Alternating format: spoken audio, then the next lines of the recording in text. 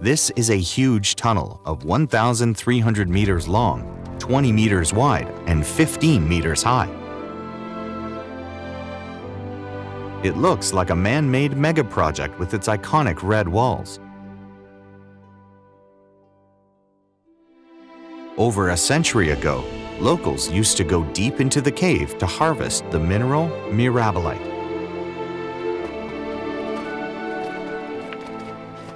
Today, as exploration continues, it has been shown that Shuanghedong is a complex and layered cave network, where wet caves and dry caves coexist and are interconnected.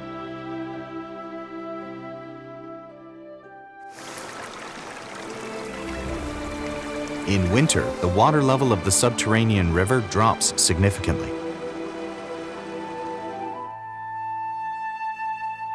After 30 years of exploration, Shuanghedong has been found to have 280 entrances.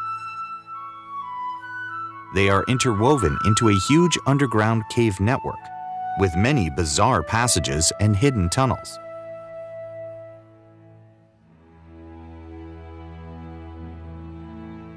A peculiar crystal changes the color of the cave's walls.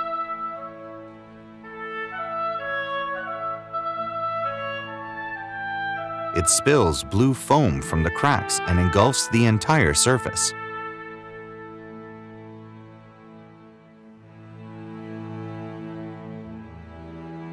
This is celestine, a sulfate mineral formed by precipitation in gypsum-rich dolomite.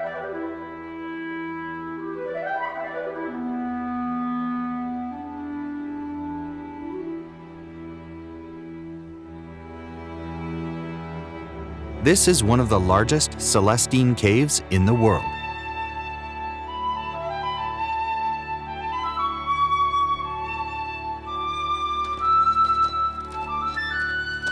The cave continues deeper still.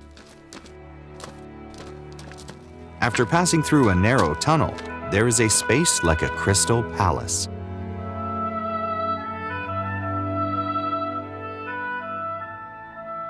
There are glittering vugs, snowflake-like crystals, and fibers as light as cotton wool.